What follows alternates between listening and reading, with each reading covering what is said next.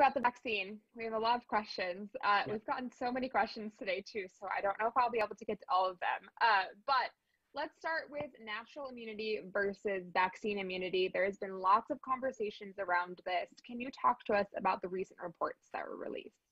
Yeah, let's just address that head on. I think it's really important to understand what we know and the implications of what we've learned just in the last couple of weeks. Since the last time I did Facebook Live, there was a new study from Israel. There was a study that had previously been published from Ohio. And we now have some data from the CDC as well that helps us to have a better understanding of natural immunity and vaccine immunity. So let's tackle both of those. First of all, what we're learning is good news. And what we're learning is that the immunity that is generated for many people after recovering from COVID-19 is stronger than we thought. And that's great news because remember, taking a big step back, one of the keys to success at preventing this vicious cycle of variant emergence is increasing the number of immune individuals in our community. So those who are fortunate to have recovered from COVID-19 and have natural immunity, that's a good thing. Now, that study, the Israeli study, should be looked at as comparing two very good things, comparing natural immunity, which is great, and vaccine-induced immunity. And what they found was that the natural immunity, just like vaccine immunity, varies from person to person, and it also wanes over time. What they also found was that the human immune system is terrific, and that natural immunity, it does appear to be stronger than the immunity that the vaccines are able to elicit in patients who have never had COVID. But the takeaway from that article was not, and I want to be clear on this, that the implications of that observation was not that we should just stop doing vaccinations and allow the virus to spread and generate natural immunity that way. That's a non-viable strategy. It would be catastrophic in terms of lives lost, in terms of overwhelming healthcare systems, in terms of economic impact. There's no question that just pulling off the brakes and allowing the virus to run its course through a community to generate natural immunity would be devastating.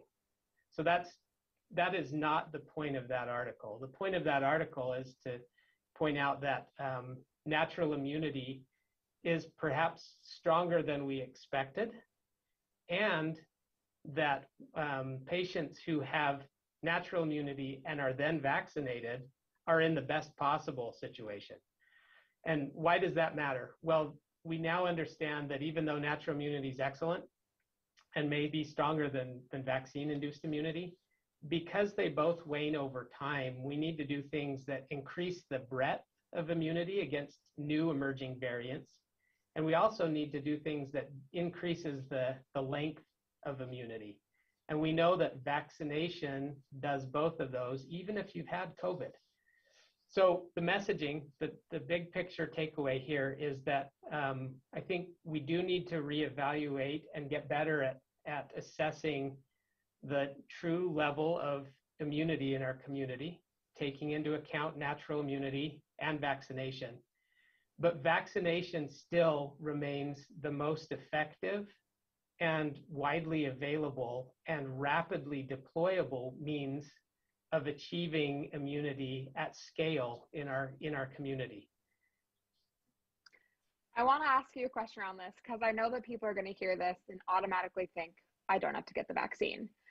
Can you talk to us about the risks of getting COVID, just back to the basics of this gamble of you don't know how your immune system and body is going to react. So what's the benefit, I guess, of getting the vaccine versus what you just said, that this natural immunity could be great, but you don't know what's going to happen to you, if that makes sense? Absolutely. Let's talk just candidly about should I get the vaccine or not? And I want to just talk directly to people in the community who are still making that decision. and recognize that it is a very personal decision. And we understand that although I truly believe, having reviewed literally every scrap of safety data on these vaccines, that at the population level, they are truly safe and effective. At the individual level, for you out there who are making that personal decision, it's actually a risk, personal risk versus personal benefit question. And I, as a physician, every medication that I prescribe has some risk and some benefit, and the vaccines are no different. I think it's really important for those of you who are making those decisions to understand accurately what the risks are and understand what the benefits are, both to you and to the community. And I'll talk about that for just a minute. We humans, and in our psychology, we're prone to not being objective at evaluating risk. It's just hard for us. You know, we all drive every day, and we don't think about the fact that hopping in the car has a 1 in 8,000 chance of getting in a fatal car accident. You know, we just don't take that into account. So it's hard. It's hard to take risk into account. But I look at these vaccines as tools. They're very important tools for accomplishing the goal of building immunity in our population effectively, rapidly, and safely.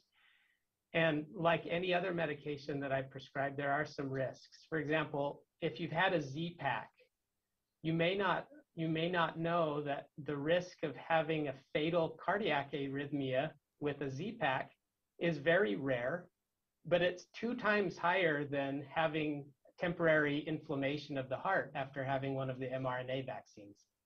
And we don't think about that. We take Z-Packs all the time.